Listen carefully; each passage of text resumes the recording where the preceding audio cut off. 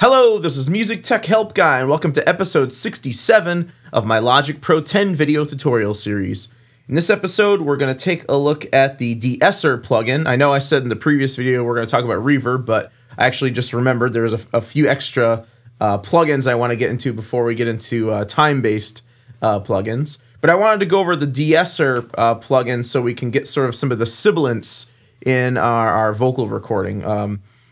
What a de-esser is, it's essentially sort of a fast-acting compressor, but only usually used for a specific frequency range, usually for the high frequency range, and specifically usually stuff above, 3K, above 2K, because that's where most of your sibilance comes from. Sibilance is essentially just high-end hiss produced from S's, even F's and T's as well, and the de-esser is a great way to sort of reduce that in especially female vocals. Now, the amount of sibilance you actually have in a recording is going to be determined by the singer themselves, or the singer themselves, I should say, as well as the distance that they're recording, or the distance they're standing from the mic. If they're really up on the mic real close, you're probably going to pick up more S's and F's and even T's. As they stand further away, you're going to probably get less S's. And also the way you angle the mic. If you angle the mic sort of slightly away from their mouth, you're going to get less sibilance than if you aim it right at their mouth. So what I'm going to do is, on my vocal track, on the lead vocals here, I'm just going to solo that out. I've just looped sort of a part of the first verse and the first part of the pre-chorus, and I moved the compressor down because I'm going to put the de-esser after the EQ, but before the compressor. You can actually put it before the EQ as well, but if you boost the EQ up in the high range at all, you're sort of undoing somewhat, your de-esser. So I'm going to click on this. It's under Dynamics because technically the de-esser is a compressor. There we go. I'm going to start just with the preset that is the female voice de-esser. So let's talk about what we have here. It's a pretty simple plugin. You have a detector, you have a suppressor, just a visualizer, and then a smoothing option, and then some monitor options. The detector is basically where the de-esser is going to detect S's, where it's going to detect sibilance.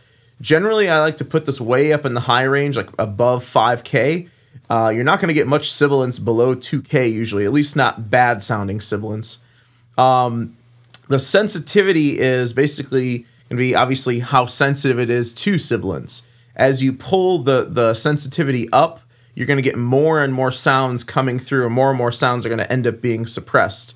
As you pull it down, less and less are going to be suppressed. So I'm just going to put this sort of toward the middle here. The suppressor is actually where, what frequencies are being suppressed, and also by how much are they being suppressed. You don't want to overdo it because you're going to sort of hear her vocals cut in and out every single time she says an S, a word with an S or an F or a T in it. So you want to be careful not to pull the strength up too much. So I'll put it about halfway. Again, I'm going to put the suppressor frequency somewhere within the range of 2 to 20K where I've got the detector at.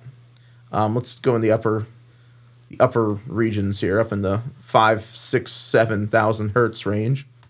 And then the smoothing is essentially how fast the de-esser is going to sort of come in and then come out. You don't want it real short because it's going to sort of immediately take the S away, which can make it sort of sound choppy.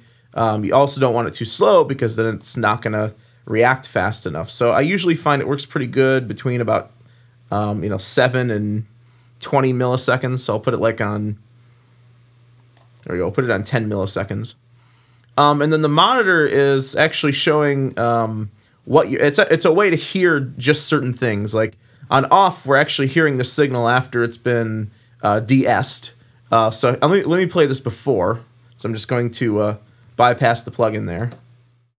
We don't have to look too far to see the face of destruction. You ruin life for me. Pray for death to take me quickly, living life in a lie. It's actually not too bad, Sibilance-wise. I have a feeling that I probably already put a de-esser on this, like right after we recorded it or right after I edited it. You'll also notice that there's a couple little pops in there. We're gonna come back and fix those later with automation, so don't worry about that for now. But sibilance can be caused by S's, F's, even TH's, even T's. So what I'm gonna do is let's listen to this with my de-esser setting on now. We don't have to look too far to see the face of destruction. You ruin life for me. Pray for death to take me quickly, living life in a lie. Let's listen to that one more time and look where the activity button here flashes.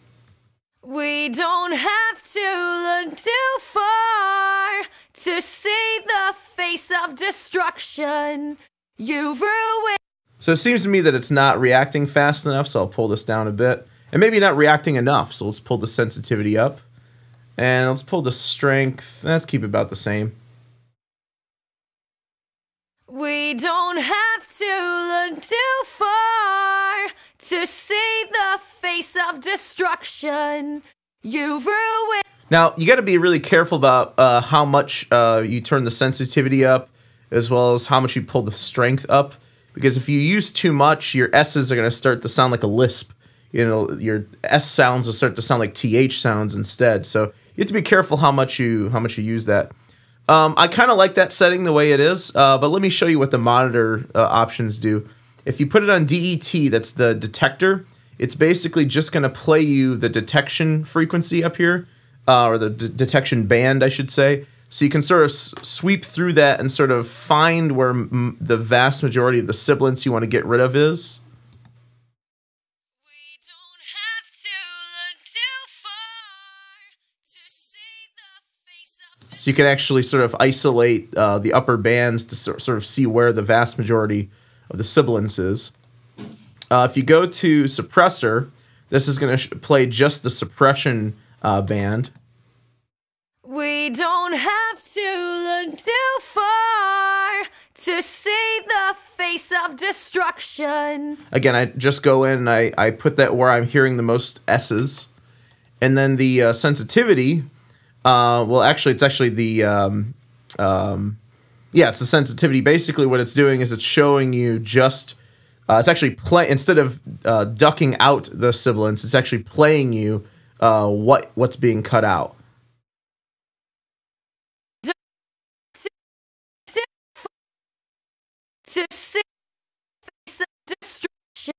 So it's just showing you where the sibilance is being taken out. Obviously, you wouldn't want to use these bottom three monitors actually in the mix. You want to turn the monitor off. That's just a way to sort of monitor what's actually being cut in a way to sort of detect where the sibilance actually is. So what I'm going to do is go into my mixer here, show my audio tracks again. I had them hidden before. Oh, there we go. And I'm just going to move the de-esser onto both my lead and both of my lead vocal tracks. Just going to hold Option to copy it over. There we go. I'm not going to use it in the backing vocals just because I've already got a lot of the high end scooped out anyway, and they're so far back in the mix, it's not really going to matter too much. All right, so that's the de-esser in a nutshell. Once again, if you want to purchase this session for mix practice, it's available. I'll put a link to the Payloads website where you can download it from in the video description below. So once again, I hope you enjoyed the video, and thanks for watching.